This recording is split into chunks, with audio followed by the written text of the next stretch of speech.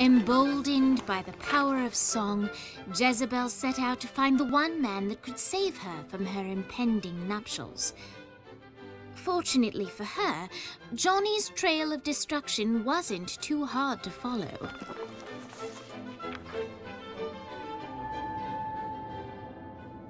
One night with any lover, but you have to punch a panda. Do you do it? Ooh, good question. Mr. Gat?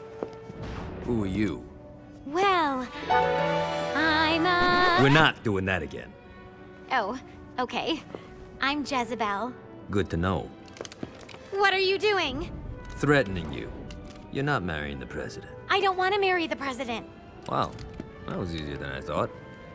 My dad's making me do it. What now? Now I'm holding you hostage. You don't need to do this. Yeah, that's what hostages always say. No, like, you really don't need to do this. I'm here to help you.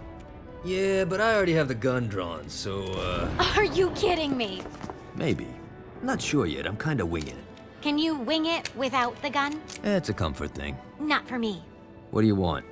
For you to put the gun down. Get used to disappointment. You sound like my father. What? He's always telling me that life is about misery, not happiness. That dreams only exist to make people forget about their own mediocrity. Man, that's depressing. Being the devil's daughter sucks. What do you want? I want to punch my dad in the face.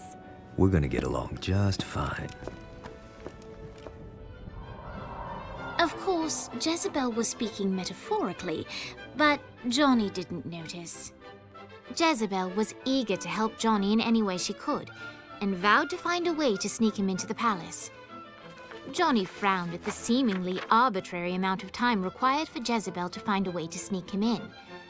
But he accepted the fact that without traditional missions, this was the best way to further the story.